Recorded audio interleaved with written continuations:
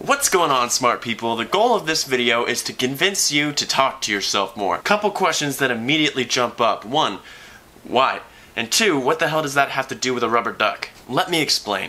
If you're someone who codes a lot, or you find yourself writing a bunch of programs, you probably already know what I'm about to talk about, which is rubber ducking. But I have a feeling that rubber ducking is less widely known about and less widely used by physics majors, and that's why I want to talk about it today. So what is rubber ducking? Within the context of coding, rubber ducking is a process where you find some inanimate object, like a rubber duck, you put it on your table, and you explain to it the big picture of what your code is supposed to do.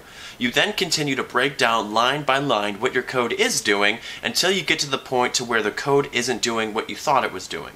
And as silly as that sounds, this is a widely used method of debugging your own code because we can all be victims of confirmation bias. If you start to read through a problematic code, eventually you're going to start convincing yourself to say the magic words, "it should be working." But in reality, if it should be working, it will be working. And sometimes when I have a code that wouldn't work, I would be a little bit too vague inside my head when I would try to debug. Like I would say something like, "That block is doing that, that's doing that," because I know what I'm trying to do. Rubber ducking forces you to tackle debugging in a pedagogical way because it's almost as if you're teaching the rubber duck the code that you're slowly convincing yourself should be working. Now, I don't actually have a rubber duck, but I do have a Pop Goku figurine that I will put on my desk, and I will explain the hell out of my code to it. I will say, this value is being passed to... Oh, no it's not. That has happened to me literally billions and millions of times. Now, I've been talking about using rubber ducking method for coding, but I hope this rubber duck slaps you in the face with how readily you can apply this to physics. Does this sound familiar? You're working on your homework, you can't figure out one of the problems,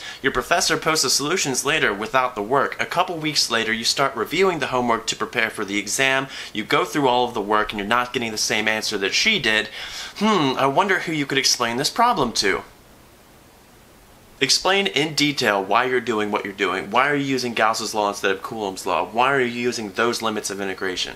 Force yourself to confess what you do understand and what assumptions you're making. But for the love of God, make sure no one's home. I can't think of anything more embarrassing to walk in on than someone when they're rubber ducking. So next time you're stuck on a problem or some code, give this a shot. Let me know in the comment section how rubber ducking helped you, and I'll see you guys there.